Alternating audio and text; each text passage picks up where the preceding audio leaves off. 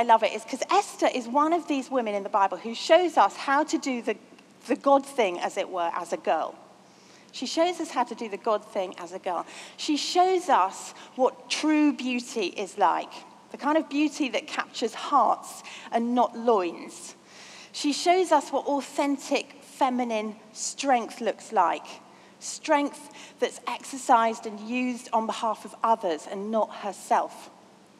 And she's brave, she's courageous, she's a warrior woman who submitted to the plans and the purposes of God for her life, and who left a lasting impact and a lasting legacy on the world around her. And of course, obviously, she's a woman with a crown. She's a woman with a crown, and I think her story and her crown can speak right into our situation today. So we want to remind you of 3 things that you might associate with this crown, that you might remember when you look at it in the future. And the first is this. This crown is to remind you of your position before your God. This crown is to remind you of your position, that you stand before him as a precious daughter. We want to remind you of that again this morning, that you stand before your God as a precious daughter. There's this little verse in Esther chapter 2:17 that says this: "So he set a royal crown on her head." And the he here is the king, King Xerxes, who was the most powerful king in the world at the time. He was the emperor, or the king of the greatest nation on earth. And he was often referred to as the king of all kings, the great king, the king of all nations. And you know how men, how some of them just love to show off? They love to show off about their strength and their power and how big they are. Well, he clearly wanted to break all the records about the longest meal and put on a feast that lasted for 6 months to show off and flash about his splendor and his wealth and his power, probably till the food in the nation ran out. And it's this massively powerful King of Kings who sets this crown on Esther's head. And it's a visible demonstration.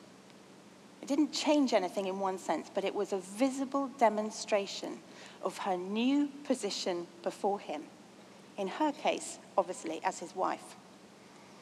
Isaiah 61 verse 3, which has been part of our sort of vision at Splendour for 10 years, says this. It'll be familiar to many of us. This is Jesus speaking through the prophet. "He has sent me to bestow on them a crown of beauty instead of ashes." This is Jesus saying, he sent me to bestow a crown of beauty instead of ashes. Psalm 103 verse 4 says this: "He, God, redeems your life from the pit and crowns you with love and compassion." He crowns you. He has crowned you with his love and compassion. Ultimately, the King of Kings, the great King, placed a crown on your head when you stood not at the altar like Esther did, but at the cross, and received the forgiveness of Jesus and the offer and the invitation to relationship with God as Father. That's the place where he was saying, "I want to be your father. Will you be my daughter?" And in the moment you said yes, Jesus says he bestowed on you, he put on your head a crown of beauty. And it's this crown that identifies you. It's like a badge. It identifies you as a daughter, as his beloved daughter. Now, I'm not a great dog lover. I'm not one of those. I know I live in a nation of dog lovers. I know some of my friends absolutely love their dogs. I'm not one of those people that voted for Ashley and Pudsey to win Britain's Got Talent a couple of years ago. But Edward VII was a great dog lover when he lived, and he had a little dog called Caesar. It was a little wire fox terrier, and this little dog was so famous. He actually, if you Google it, he has his own Wikipedia entry, which I think is pretty impressive. And he became a constant companion of King Edward VII, and King Edward VII loved him so much that everybody knew it. And when he was died and it came to the day of his funeral, actually this little terrier, Caesar, walked at the front of the funeral procession behind the coffin And the dog was at the front and followed by 9 other kings and various heads of state. So important was he. And this little dog, Caesar, he used to wear a collar that Edward VII had put on him. And this collar said, "I am Caesar, and I belong to the king." And this crown that we have put into your hands today, let it be to you a reminder that you belong to the king, that you belong to the great king. It's a beautiful symbol of your position, that you stand before him not as a servant, not as a slave, not as a nobody, not as some kind of afterthought, not as an orphan, not even as his soldier. You stand before him. Every time you come before him, you stand before him as his daughter, a chosen daughter. He chose you. He chose you to be his. We sometimes sing that song, don't we? I found Jesus. Do you know what? We didn't find Jesus. Jesus found you. And he chose you first and then came and found you. And here's the amazing thing. God chose us, God chose you to be his daughter before the creation of the world. Listen to these verses from Ephesians chapter 1, verses 4 and 5 from the New Living Translation. Even before he made the world, God loved you and chose you in Christ to be holy and without finding fault in his eyes. He decided in advance to adopt you into his own family by bringing us to himself through Jesus Christ. This is what he wanted to do, and it gave him great pleasure. So imagine that. Darkness is covering the earth. The Spirit is hovering over the waters. There's no sun, there's no sea, there's no birds, there's no trees, there's no vegetation. And God is thinking, I want a Sarah. I want a Mary. I want a Kath. I want a Rosie. And it wasn't a kind of last-minute.com decision, like I might make a last-minute.com decision, you know. Oh, tomorrow evening, got a free evening, why don't we have some friends around? Let's invite some friends around for supper. God wasn't sitting there thinking and saying to Jesus, hey, look, we've got some free seats in heaven. I know, her life looks a bit of a mess. Let's invite her to have one.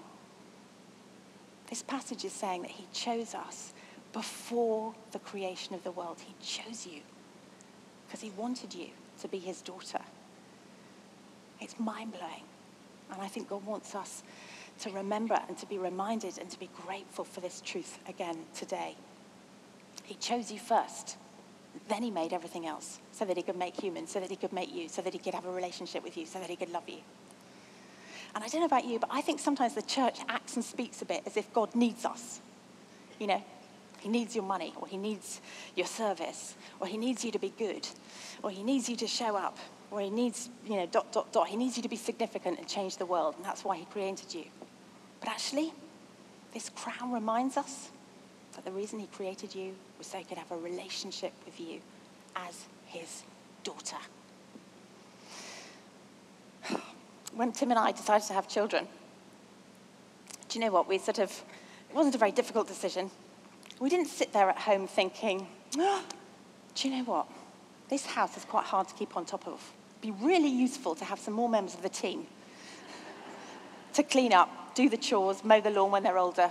They do that, it's great. But we didn't actually sit there thinking that. We didn't think, do you know what? Times are tough.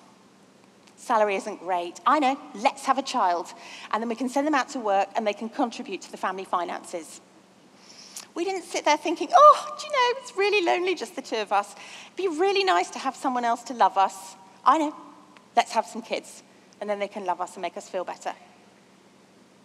We decided to have kids because we wanted some people to love. Which is why it's so painful, you know, when we can't have children. Because it's the thwarting of that desire that's made in God's image to love others, to love children. God created you so that he could love you. And this crown is a reminder of that choice, that you're his daughter. And he wants you to live and act and believe and stand and fight and do all that you do as his daughter. It's a symbol. Let it be a reminder every time you look at it of his yes over you, of his I love you over you, of his I wanted you over you, of his I adore you over you, of his I died for you over you. Now, I know many of us, we know this in our heads. We know this in our heads, but I think the Lord wants to continually remind us of it, because I don't know about you, but life is tough, isn't it? We live on a battlefield, and we have the world, and we have our flesh, and we have the enemy telling us all kinds of other things. I need reminding over and over again, because I find it so much easier to kind of look at the things that I'm not and the things that I've failed to do, and to be conscious of my failures and the stuff that I think I must disappoint God. I need reminding over and over again that I'm his precious child, that I have a crown, and that he loves me as his daughter. And as the enemy attacks our kind of personhood and undermines who we are and distracts us from who we really are, do you know what? It affects our confidence. And as it affects our confidence, it affects our courage. And instead of pressing forward and reaching out for the more and stepping into what God has for us so often it's easier, and the enemy wants us to shrink back and be less than all that he's made us for. Esther, she had a pretty shoddy past. She didn't have a brilliant CV. She was an orphan. She was an exile. She was a Jew living in Persia. She was poor, and she was a woman. But that didn't matter. The king couldn't care less.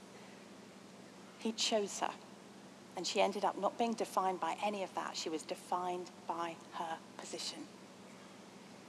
And do you know what? The enemy wants to remind us of our poor performance. He wants to remind us of our past. He wants to remind us of the fact that we're not perfect. But that's not what matters to God. He sees us. We are defined by our position to him. Jesus, he paid for our past. He paid for our poor performance. He paid for the fact that we're not perfect. He paid once, and he paid once and for all. And now he's given us this crown. And he says, let this crown remind you who you are and how I see you. It's about your position. And he wants us to have the confidence to believe that every moment of every day we qualify. We qualify for his blessing. We qualify for his favor. We qualify to be used. We qualify to be filled. We qualify to expect him to provide for us as his children, as his girls. That we qualify for him to fight for us, to sing over us, to demonstrate and pour his love into us because of our position. And the thing about a position as daughters, which is different to any other kind of position, once you're a daughter, you're always a daughter. That position can never, ever change. And some of us, find this easier, and some of us find it harder to experience and to know and to believe and to stand on and trust the love of the Father. So let's be praying today. God, help me with this. I want to experience more of your love. I want to experience more of your revelation. I want to know you more intimately as Father, and I want to live as that daughter who's invited to come before you with boldness and confidence. It's a symbol of our position. Secondly, it's a symbol of power. It's a symbol of the power that God has given you. The moment Esther was crowned, she was given a whole pile of power and authority. Obviously, it wasn't hers. It belonged to her king. But he gave it to her, and we see her at various points in the story using it, in particular, putting on this incredibly lavish banquet for various members of the court. Of course, she couldn't ever have done that as a Jewish orphan girl. Power came with her crown. And it was tangible, visible resources for Esther. For us, it's spiritual power. It's spiritual authority. The power that we have been given in the form of the Holy Spirit. In 2 Timothy 1, Paul reminds him, verse 7, that the Spirit God gave us does not make us timid, but gives us power, love, and self-discipline. And he prays for the Ephesians that out of God's glorious riches, he would strengthen us with power through his Spirit in our innermost beings. And this crown, we want this crown to serve as a reminder to you that you have the power and the presence of Jesus in you. It's a power that is in you. My daughter was, when she was little, she was, as I think many children do, became quite concerned about where God lived, where Jesus lived. And we had this conversation. She was 4, sitting around the table eating her baked beans. And it was like, Mummy, where does God live? We keep being told that God's here, God's there, God's everywhere. Where does God live? And we talked a bit about that. And then I said to her, but the most important place that God lives and loves to live is inside the human heart. And of course, as a curious little 4-year-old, she was like, well, how does he get into my heart? And I said, well, we have to invite him. So she put down her knife and fork and closed her eyes and said, well, Jesus, I want you to come and live in my heart. And, that was a life-transforming moment for her. But I think sometimes we can forget how much is inside us. What is inside us? Who is inside us? Because we have this great King, the King of the universe, the King who died, the King who rose again, inside us. He's inside you. And we want this crown to remind you that every moment of every day, wherever you find yourself, you have the power and the presence of God within you. We had the privilege of going as a family to Malaysia last summer, and on one particular occasion, the family wanted to go whitewater rafting.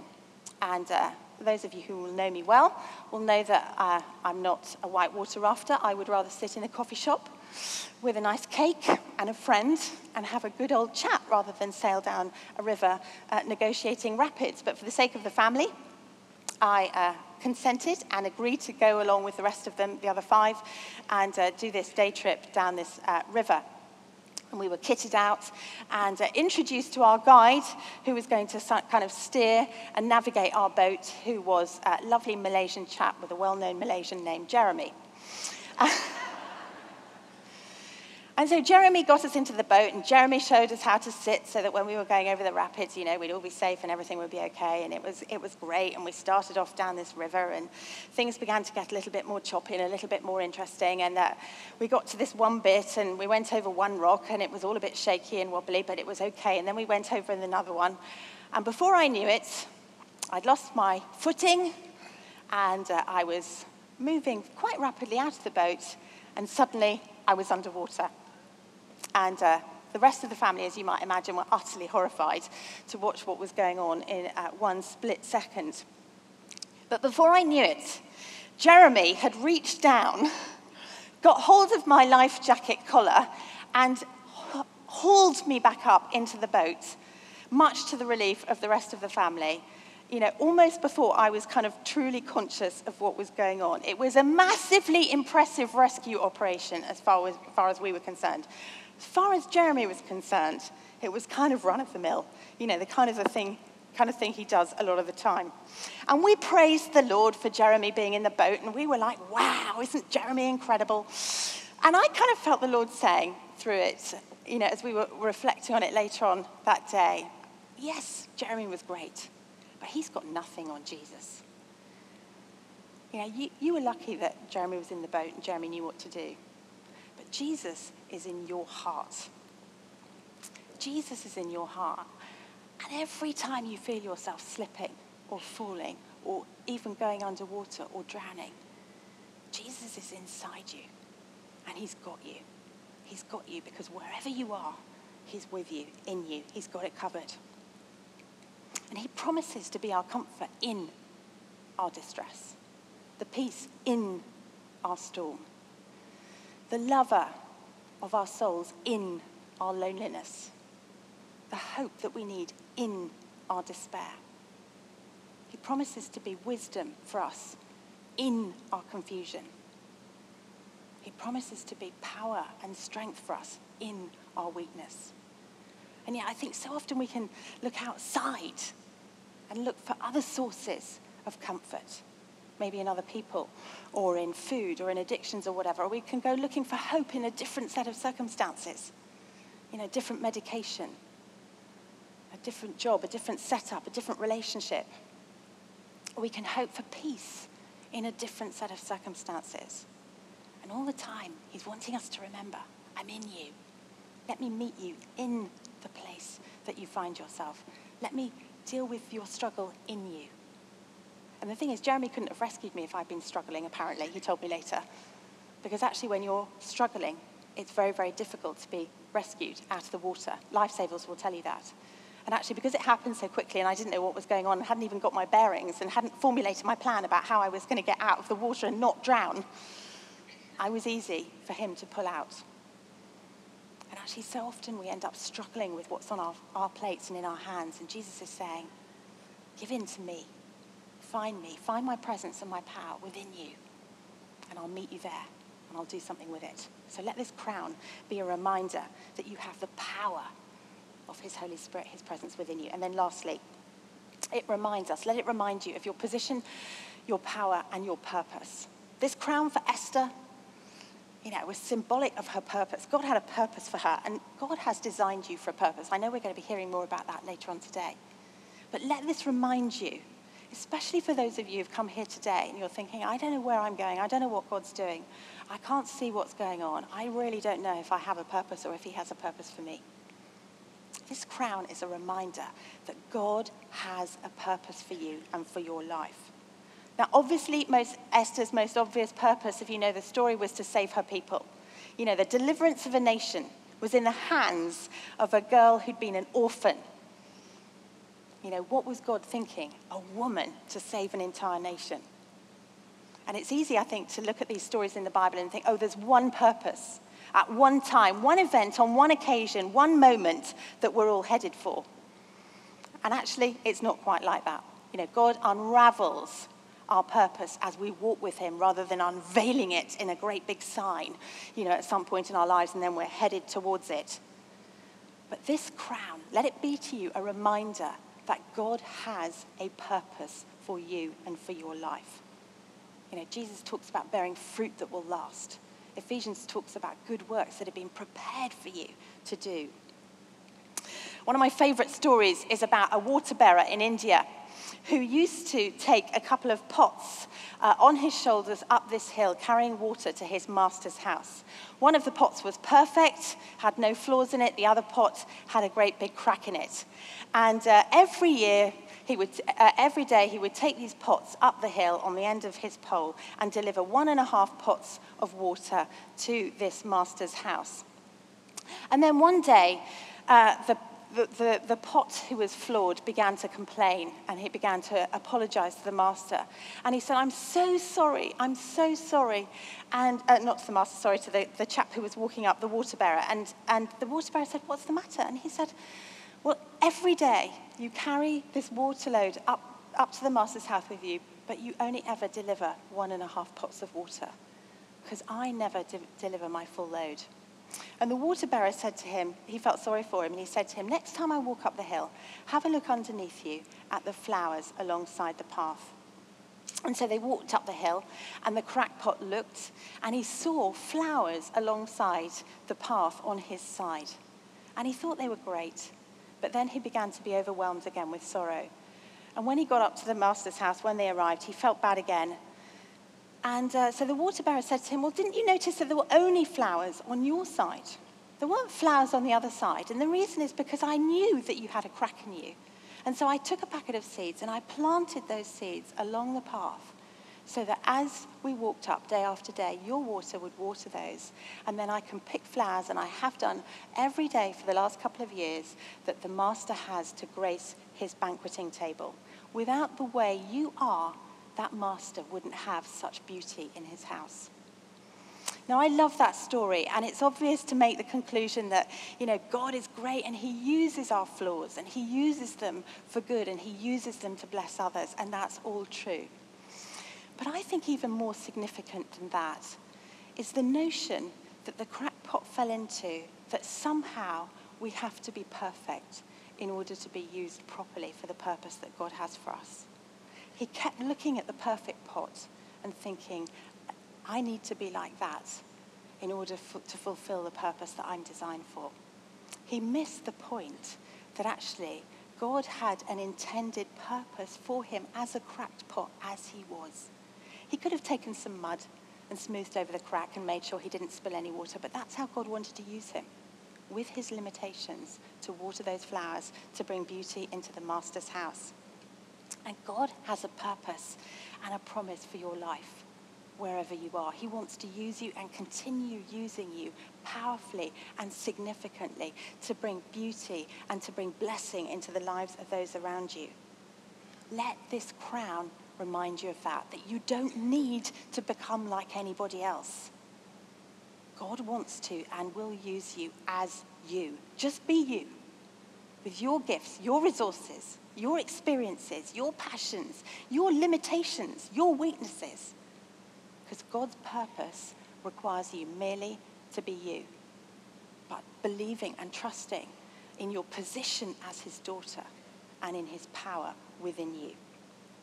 Whatever your present position, whether you feel like you're on the mountaintops, whether you feel like you're in the depths of the valley, or whether you're somewhere in between, God has a purpose for you now, where you are, as that water leaks out, that water of his life and his power and his presence leaks out through the cracks within you to bring beauty and kingdom life to those around you. This little crown that we've put into your hands today, do you know what? It may not have much earthly value. If you go home today and you decide to put it on eBay tonight, you're not going to get very much for it. But we want to give it to you with our love, that it might be a reminder to you of the priceless crown that God has placed upon your head, that he placed upon your head when you chose to become his, that you belong to him. And we want this crown to be a reminder to you each time that you look at it. I don't know where you want to put it, whether you want to hang it on a mirror or put it in your Bible or put it somewhere else. Let it be a reminder to you of your position as his precious daughter, of the power that is in you through the life and the presence of Jesus, and the purpose that he has for you to bring blessing and life to those around you.